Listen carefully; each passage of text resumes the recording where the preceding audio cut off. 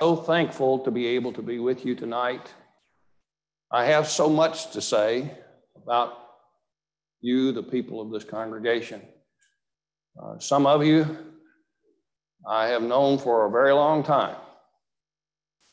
Linda Quisenberry came to me last night, I believe it was, maybe it was the night before, and she said, it's been 40 years since you baptized me.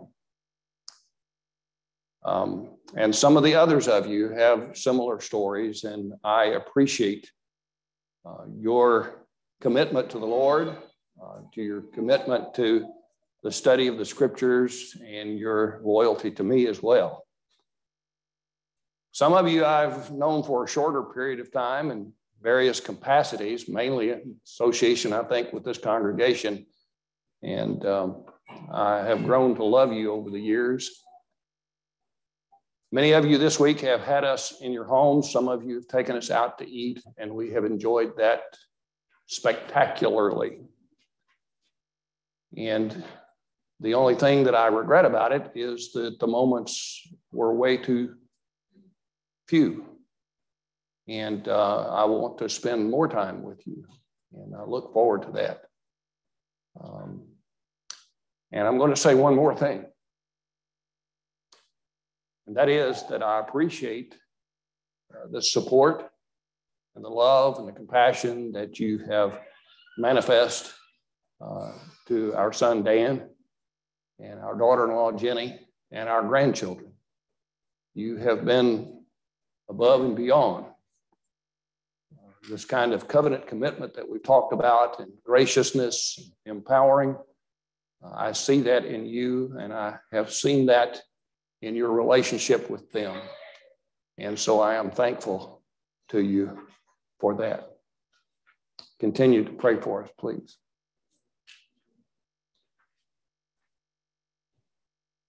Tonight, I want to talk with you about executing these principles that we've been talking about all week of covenant, commitment,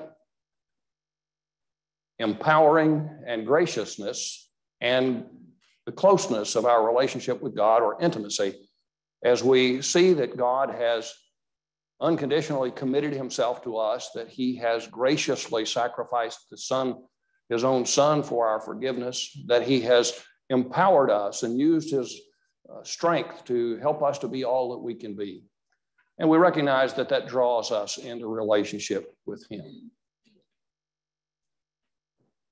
We need to take that message to the world. That's what we're in the business of doing, because that's who we are. And so as I read in the text of Scripture, especially in the writings of John, I hear John talking a lot about love. Sometimes he tells us to love not the world, nor the things in the world. And then sometimes he tells us that we're supposed to love the world, like God so loved the world and gave his son. So my question to you tonight is, do we love the world or not? What are we supposed to do here? Well, I think all of us recognize as we look at those texts that the things that are of the world, that we're not supposed to love them, but that we are supposed to love the Lord. We're supposed to love the child that is born of God as part of our own family. And we're supposed to make the sacrifices that are associated with that love. John said, we know love by this, that he laid down his life for us. And then John added, and we ought to lay down our lives for the brethren. Well, I'd like to note with you that this is not some kind of syrupy, emotional concept that John is commending here. What he is focusing attention on is this self-sacrificial kind of love that gives up yourself for the other. You know, Christianity is not a religion of convenience. It is a religion of self-sacrifice. And so if we approach it from the standpoint of convenience, we're really missing the point. And we're missing the value, I think, of what the kingdom of God is and what our relationship with the Lord is. It's about self-sacrifice, because what we're doing is we're giving ourselves for that which is the most valuable. We've been talking now about how God establishes his relationship with us. Unconditional commitment, covenant commitment. We can read about it throughout the whole Old Testament. We can talk about the covenant of circumcision as the cutting off from the world and a joining together with God in this exclusive relationship. We've talked about 2 Corinthians chapter 6 and how that we're supposed to come out of the world and be separate, because the temple of God does not have anything in common with idols. Christ doesn't have anything in common with Belial. We are to be different because of who we are as the people of God. The nation of Israel is called out of Egypt, called out of the world. The nation of Israel in Babylonian captivity is called out of Babylonian captivity, called out of the world to be separate and loyal to God. And God says, I will be a father to you, and you will be sons and daughters to me. And God says, you will be my people, and I will be your God. In this marital, familial, sonship kind of way, we're drawn into this relationship with him. So this is the way that God established and maintained his relationship with us. And what we're talking about in this series of lessons is us modeling ourselves after the way that he establishes and maintains his relationship with us. Because Psalm 127 and verse 1 says, unless the Lord builds the house, they're laboring in vain who build it. So we're modeling our house after the model that we see in him. I want to suggest to you tonight that our love for the Lord is to be extended into our relationships with not only people in the Lord's church, not only with regard to our family, but out into the world, that we're to lay down our lives for the people that are in the world in self-sacrificial commitment as we're trying to communicate the magnificent love of our Father to the people of the world. Ladies and gentlemen, we cannot content ourselves that we are the saved and that there's no need to worry about the others. I'm afraid that sometimes we approach the church from the standpoint of it being some kind of safety deposit box. You know what happens in a safety deposit box? Whatever you put in there, when you come back, that's what you get out. The Lord's church is not a safety deposit box where we sit and wait for the second coming. The Lord's church is an organism that is designed to influence the world.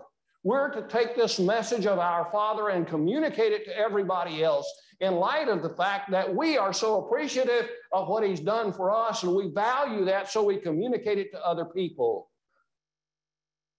But the question is, do we love the world?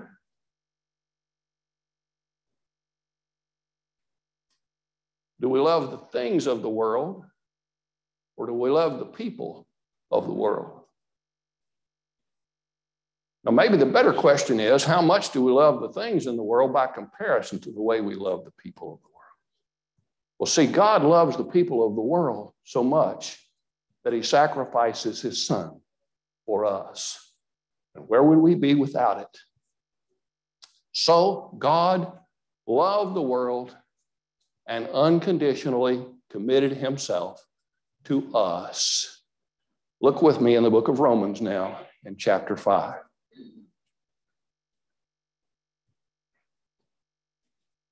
In verse 6, beginning. While we were still helpless, at the right time, Christ died for the ungodly. Notice the language. We're helpless and ungodly, and God gives his son for us. One will hardly die for a righteous man, though perhaps for a good man, someone would dare even to die. But the point is, God demonstrates his own love for us in that while we were yet sinners, Christ died for us. Much more then, having now been justified by his blood, we shall be saved from the wrath of God through him. For if while we were enemies, we were reconciled to God through the death of his son, much more, having been reconciled, we shall be saved by his life. The point is that God has unconditionally responded to us in the giving of his son. while we were ungodly and while we were sinners, He has done this for us, and He invites us into a relationship with Him. And if He has done that for us, then how much more now that we are brought into a right relationship with Him, will He respond to us in positive ways? But sometimes I'm afraid that we don't understand the severity of God, the justice or the holiness of God. I will suggest this, and that is, if anyone understands the severity of His wrath, it's God. He understands the consequence of His wrath. And understanding that consequence, He loved us so much that He took the wrath upon Himself at the cross and saved us from it. Now, do you understand something about the value of the wrath and the severity of the wrath of God in light of that, what He's done? He's taken the wrath upon Himself and the sacrifice of Himself for our benefit. The wrath of God must be intensely severe in order for Him to do that and then say that He loves us so much that this is what He's willing to do. Well, the reason why He did it is that He's not willing that any should perish, but for all to come to repentance. And the question that each of us must face is, do I love like that?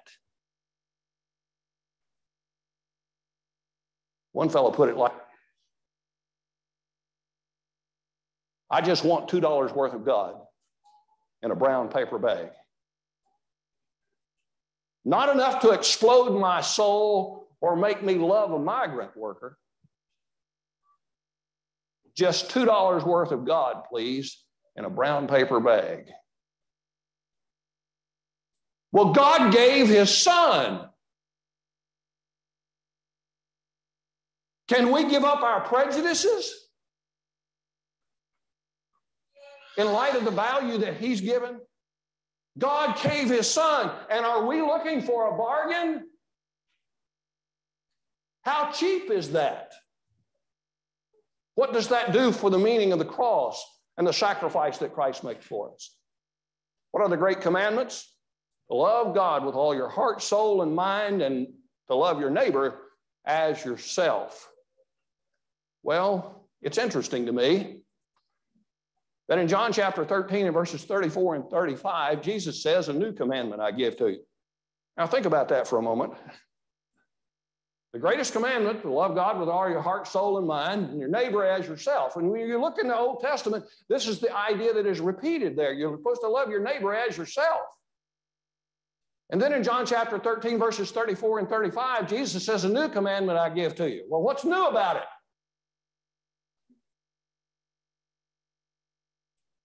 You're to love like I have loved you. You are to love like I have loved you. I think that's more intense, don't you? That's incredible. And if we do not comprehend something of the value that God has placed on us, how can we comprehend the value that He places on others and take the message of the gospel to them?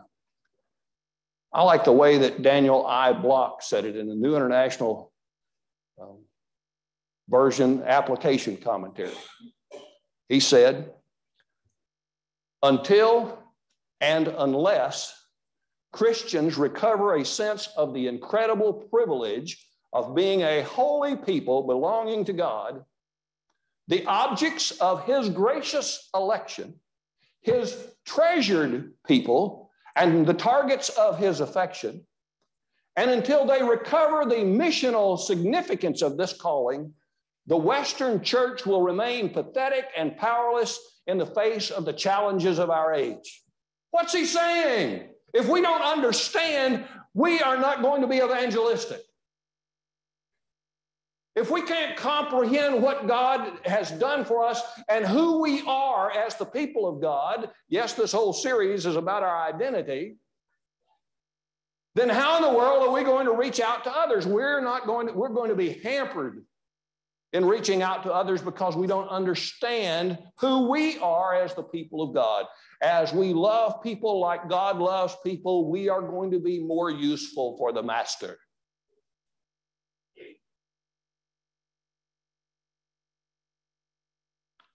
And engaging the world like he did will move mountains. Oh, we are reminded of that passage in Matthew where the disciples are trying to cast out demons and that sort of thing. Jesus says, well, you know, if you have a little more faith here, you'll be able to move mountains. Well, I'm not sure that he's talking about taking a literal mountain and moving it over there. I'm not sure that there's really an objective in that. But figuratively speaking, for sure, that this faith creates magnificent changes. I mean, think about it yourself. Think about who you were before you became a Christian and the magnificent change that you have experienced as a result of that. The changes in your life, the hope that you have now that is different when you had no hope, when you were lost. And there are various evidences in the teaching of Jesus involving how he engaged the world. It's interesting to me that Jesus is such a powerful storyteller. It seems like that sometimes people just can't get the message through until they hear a story. And in Luke chapter 10 and verses 25 and following, Jesus tells this story about this Good Samaritan. And in the process of telling this, he answers the question of who is my neighbor? Well, we might look at the text of the Old Testament and say that we're supposed to love our neighbor. Well, who is our neighbor? Well, if I can narrow it down and restrict it, maybe I can justify myself for having loved my neighbor. But in this text, what Jesus does is he expands it.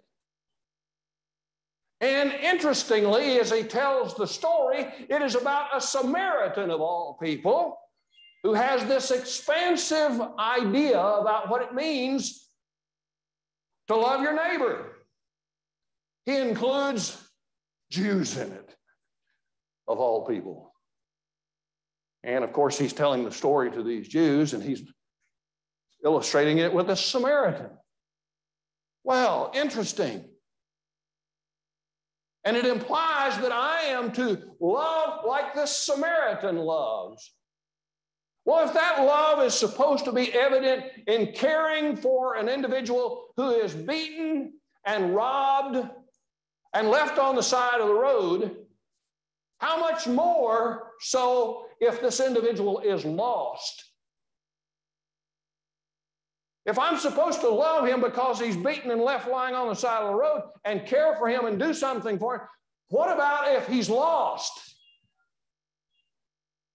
He has no hope. He has no expectation of being with his Father. He's not loved, at least in his understanding. How much more should I take that message of hope to that individual? Jesus engaged in communicating about this magnificence and the magnitude of this great love that we're to have for other people who are our neighbor. And in John chapter 4, it's interesting. When you give consideration to the context of the first century and the perspective about women and that kind of thing in society, and here Jesus comes on the scene. The disciples have gone away. They come back, and here he is. He's talking with this Samaritan woman. Now notice, first, that she's a Samaritan. Secondly, that she's a woman. And thirdly, that she is a Samaritan woman. And Jesus is talking with her about spiritual things. Well, the disciples are amazed. They don't say anything, but they're amazed. They observe that he's doing this. This is odd. This is unusual. And yet, he's crossed into this transcultural kind of experience with this woman. You know, it's easy for us to talk with the people that we know and are familiar with and look like us and dress like us and talk like us and all that kind of thing. It's another thing to cross into another culture and to communicate the message of the gospel to those folks that are different than us, who may speak a different language, who look different, who wear different kinds of clothes and all that kind of thing, come from different backgrounds than we do. But that's the responsibility, you see, because the message of the gospel is a message of hope for all nations. For all nations.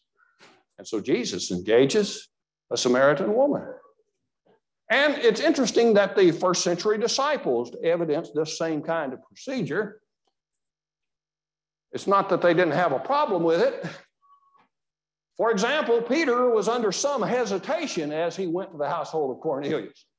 Even though he's seen a vision and the Lord has sent him, he's still having some level of difficulty.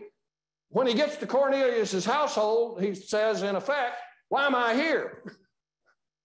Well, Cornelius explains that he saw a vision too, and that I've sent for you as a result of the instruction that I've received in this vision. And so Peter begins to open up to the possibility now that Gentiles might be included in this, and it might be okay to preach the gospel to them, and therefore he does. And the response by God is that these people start speaking in languages that they haven't learned, and that validates for Peter and 6 other Jews that he just happened to bring along with him. I don't know if you've noticed about them, but there are 6 other Jews there with him. And the text indicates what hinders these from being baptized. And it's like, well, we can't. And it's interesting, when they get back to the city of Jerusalem, they are expectant that they're going to have to explain themselves for going down here and speaking to these Gentiles and being in their household. And they do. And guess what? Those 6 Jews must be there explaining what happened. And so we couldn't prevent anything that God wanted to have happen here. We couldn't stand in God's way. And so we accepted them like God had accepted them. But that's not the end of the story, for sure. In Acts chapter 15, there are further problems in accepting Gentiles, but they work through that issue as well, in recognition of the fact that God had opened his door to all nations. Paul was sent to the Gentiles in particular. It's interesting to me, as he's preaching to the Jews and they reject him and his message, that he turned to the Gentiles. And one of the things that is interesting to me is that he quoted the Old Testament text as authority to do so. This is what the prophets said was going to take place. So he turned to the Gentiles. In that Acts 15 meeting, James and the rest concluded that they didn't have to circumcise the Gentiles, didn't have to teach them to observe the law of Moses. In other words, they didn't have to convert to Judaism. They just converted to Christianity. And James said, with this, the words of the prophets agree. This is what God's message had always been, to engage the world and move mountains of prejudice, move mountains of difficulty, move mountains of hatred, and bring about peace. We have to go beyond those that are like us, folks. Now, having said that,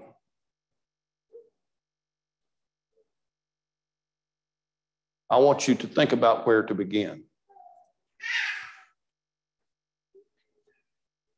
In this series of lessons, I have necessarily implied a place for you to begin. And that's with your own household. You begin there. Well, what does that look like? Well, you can read about it as you're studying through the book of Acts and into the epistles as well. There is a little word that is used in the original language in Acts and the epistles that is translated in the English translations with the word household. It's the word oikos. I'll say that so you can kind of remember that. Oikos equals household. For example, Peter went down and found Cornelius. And Cornelius had assembled his household. Well, who is that? Well, my household is right now, it's me and my wife. It has been me and my wife and my children. Sometimes it might include somebody else that is staying with us for a period of time. That's my household. That's my immediate household. That's kind of the way we think in our 21st century society.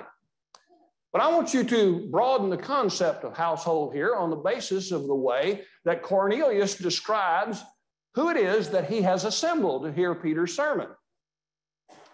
The text says that he called together his close friends and relatives.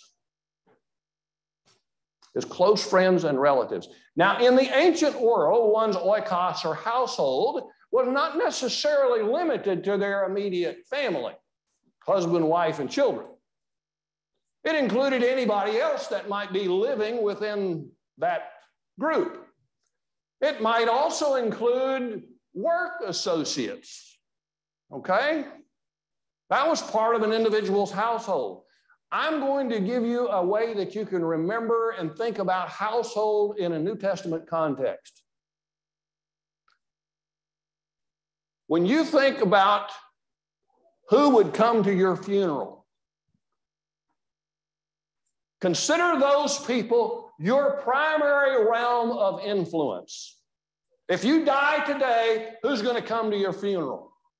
I guarantee you that these are the people that you have more influence with than anybody else. This is your oikos. Begin here with bridging this relationship between your Heavenly Father and them. Now, these are the people that you love, and these are the people that love you. Isn't it interesting that love motivates this whole thing? Ever notice how that, there are young people in the congregation and they're at that age where they're thinking about dating and that kind of thing. And the next thing you know, this young lady or this young man is bringing someone to worship with them. And the next thing you know, they're in the process of teaching them. And why is that? They're including this person in their realm of influence, in their household. They're thinking about a love relationship, and look what's happening. They're communicating the message of the gospel. Now they're becoming a bridge to communicate who their father is to this other person. It's natural, isn't it? Now, there's nothing wrong with going door to door, knocking on doors and meeting new people and talking to them about the gospel and all that kind of thing. There's nothing wrong with that. Well, let me tell you something, folks. That's a lot harder than talking to the people in your household generally that love you and that are concerned about you and recognize that you're valuable to them and they're valuable to you.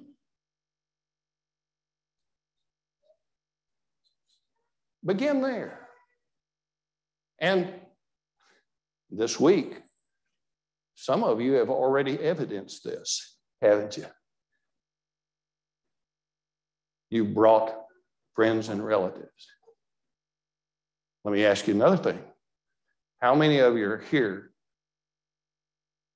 Let me say that another way. How many of you are a Christian as a result of some friend or relative that's influenced you?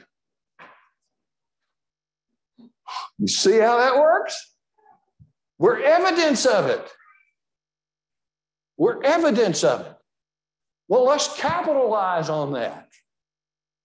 These are the people that we influence. These are the people that influence us, and we can work through these webs of influence just like it happened in the days of the New Testament. Cornelius has assembled his relatives and close friends to hear whatever it is that Peter has to say from the Lord. Lydia and her household, the jailer and his household are baptized. On and on we could go. We have great opportunity to teach our households through these natural web relationships. But if we don't do it here, what that means is, if we're going to communicate the gospel to someone, we have to do it through some kind of cold contact, knocking on doors or something like that. Well, nothing wrong with that. Not at all. But I'd like to suggest to you that we're already in a position to powerfully influence those in our household. We're already doing that. Let's do it for the Lord. Let's do it for the Lord. We do it for the kind of car we want to buy, or they want to buy, the kind of house they want to live in, all that kind of thing. We talk to them about it. Let's talk to them about the Lord. Talk to them about our Father. Let's be the bridge that reaches out to them. If they come through this door, understand that that is a good person to talk to about their Heavenly Father. Don't you let them come in here and be ignored. Because when they came through that door, they were saying, I'm interested in the things of God. Okay? Now, when they come through that door, they may look different than you. That's okay. They may wear different kinds of clothes than you. That's okay. They may have tattoos. They may have piercings. That's okay. Different culture. It's out of the world. And we're in the business of taking people that are in the world and teaching them about their Heavenly Father, our Heavenly Father. Let's do it by including them into our household. I commend you for what you're doing with your children. These right here, I am impressed with you. Notice that they're up here in front. Up here in front. What that says to me is, yes, they're my cheerleaders. And I love it. But it's not just me that they're cheering on. It's the message, you see. You're a powerful influence. Very powerful influence on all these other people here. And me. Thank you. Now, you know, this whole idea of communicating our Father and communicating His heritage to us is something down at Fort Logan that we've capitalized on over the years. And one way that we have capitalized on that is in our curriculum for the young people. There is a curriculum out there known as Our Spiritual Heritage. Isn't that interesting? Well, the whole Our Spiritual Heritage curriculum is designed around this kind of idea that we need to understand that people like Abraham and Isaac and Jacob and Noah and all those others are part of our spiritual heritage. And a lot of times what we do as 21st century Christians is we kind of create this separation between us and all these other people back here. Ladies and gentlemen, they are our forefathers. They is us. We can search our lineage all we want to and talk about our grandfathers and our grandmothers and how they're kin to Abraham Lincoln and all that kind of thing, and all that's wonderful and great. But ladies and gentlemen, we are kin to Abraham. He's our father. This is our lineage. And when we look at all these genealogical records back in the Old Testament, understand that that's who you are. These are our people. It identifies who I am. And I'm the bridge that communicates this to the world, because I'm communicating to the world that this is who they are too, as they come into the family of God. Those that are loyal and devoted because of his commitment, his graciousness, his work of empowering us and helping us to be all we can be. Now, having said that, let's go one step further. Since we're working on our household and that kind of thing, let's work to enlarge our household. What do you mean by that? Well, there are always people that we come into contact with in life. And somehow or the other, it's like we are able to develop some kind of connection with them. Now, I've mentioned to you that over the past 20 or so years that Phyllis and I have been able to go to Colombia, South America, and do some work there. And in the process of doing that, when we first started going, it had to do with young people. You know, we'd have a camp and study with these young people. But you know what? After 20 years, a lot of them grew up. As a matter of fact, all of them did. But what I learned from that experience is that some of these young people kind of adopted me. Well, I kind of adopted them back.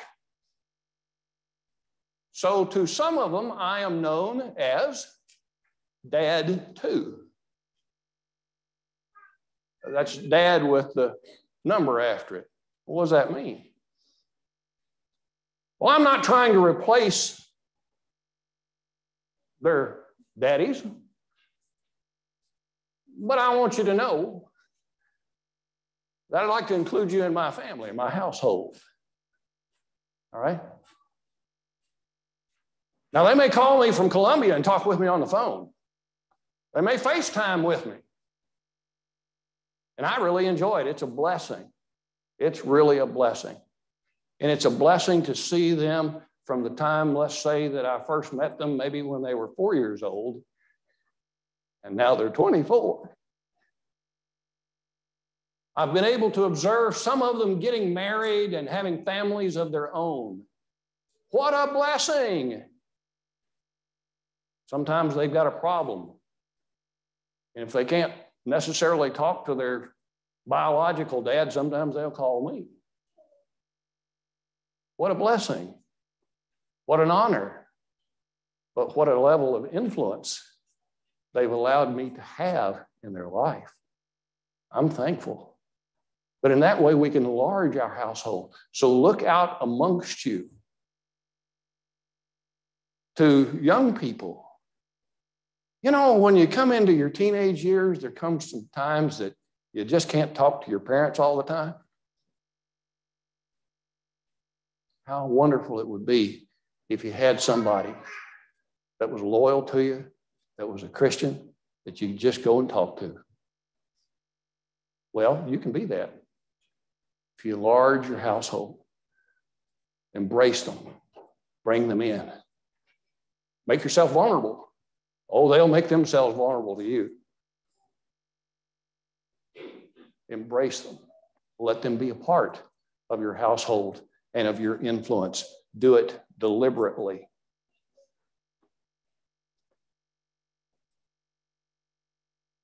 But there's a problem. Our attempts to reach the world by relationships and direct communication is marred by our sin. We know that evangelism begins with our own personal relationship with the Lord.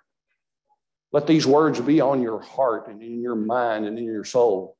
Let them be on your hand and let them be on your forehead. Let them be on the doorposts of your house. Yes, it begins with the one that is in our heart. And it's out of that heart that the message is able to be communicated to our family and the congregation, and it extends into the world. But our influence is marred. Let me call to your attention some of the things that mar our influence. Look in Deuteronomy chapter 6 and verses 10 and following. One of the things that mars our influence is materialism.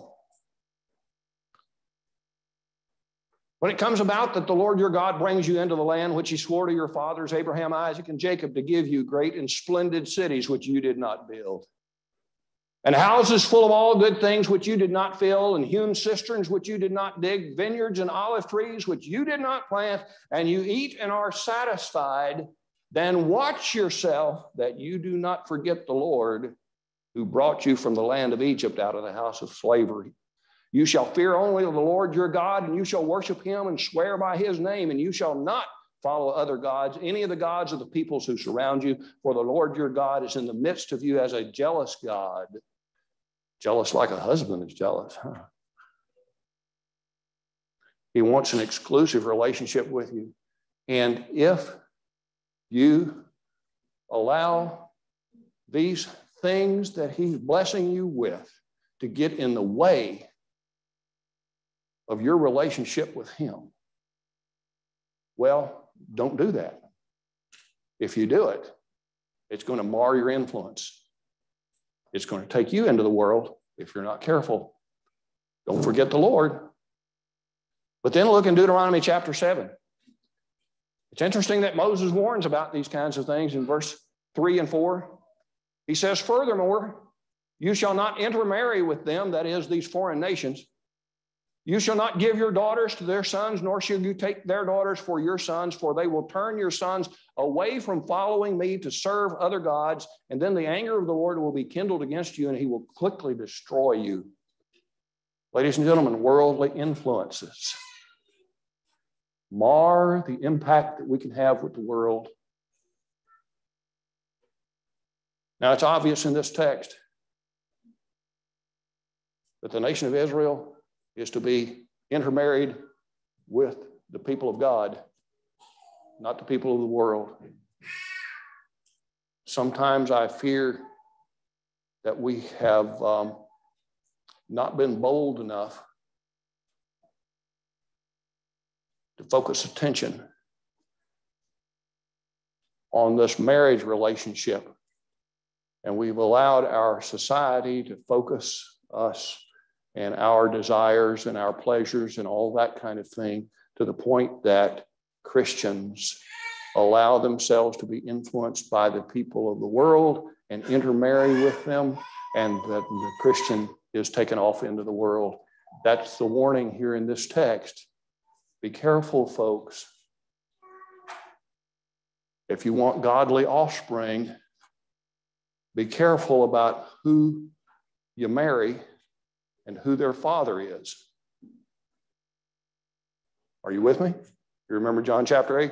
Be careful about who their father is.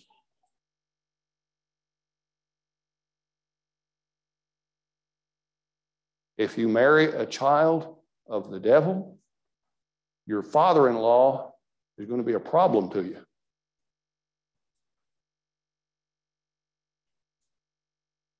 Be careful, folks.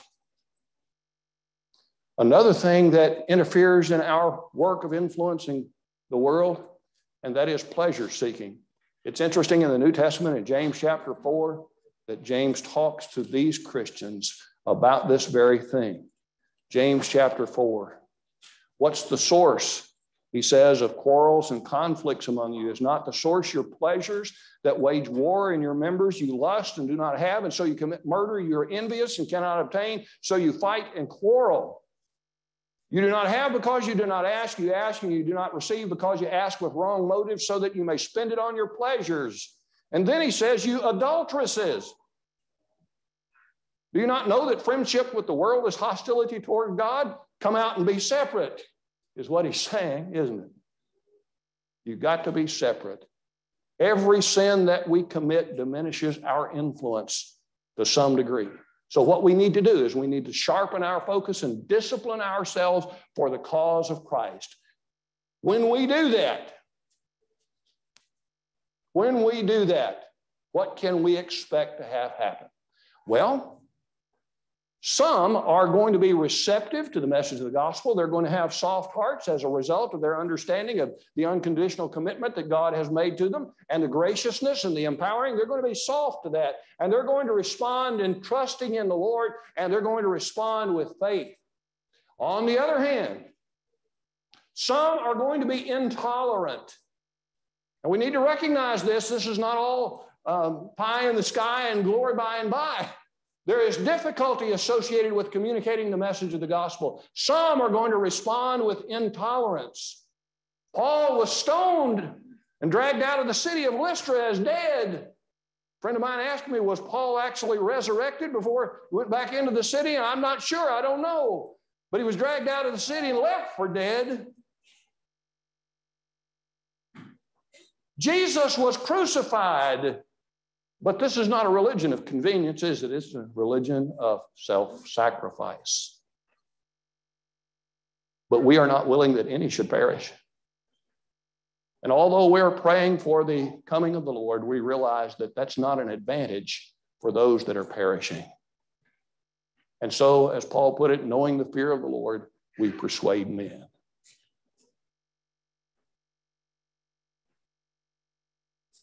Now, my question to you tonight is this. Have you given yourself to this cause? It's going to cost you everything.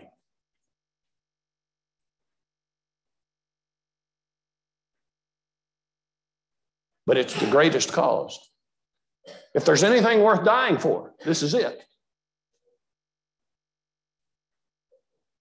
How do I know that? Well, God sent his son for it. It must be that valuable to him. It must be valuable enough for the son for him to die for it. Ladies and gentlemen, we honor those people that are willing to make life sacrifices.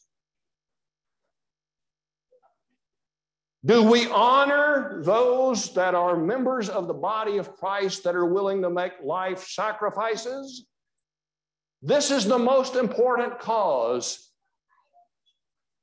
that there is. It's worth giving your life for.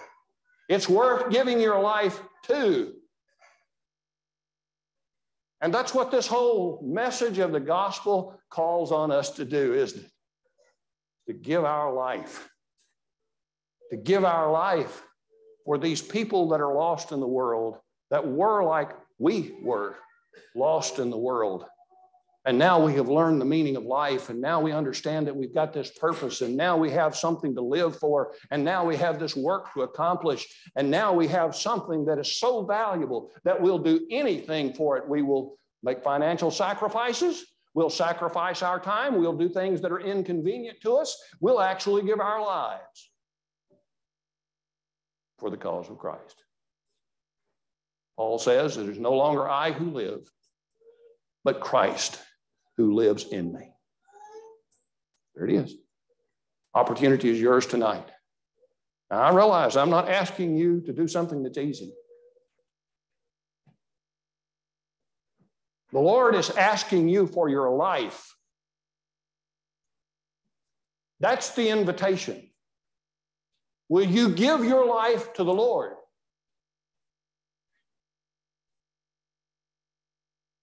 Will you live for him? Will you make yourself a sacrificial offering to accomplish his work? It's worth it. Do you need to be buried with your Lord in baptism? Isn't that a fitting kind of image to use here? In our baptism, we give ourselves away to him. He raises us to walk in newness of life. He's now in control of our life. We give our lives to him. If you need to do that tonight, won't you come forward as together we stand as we sing?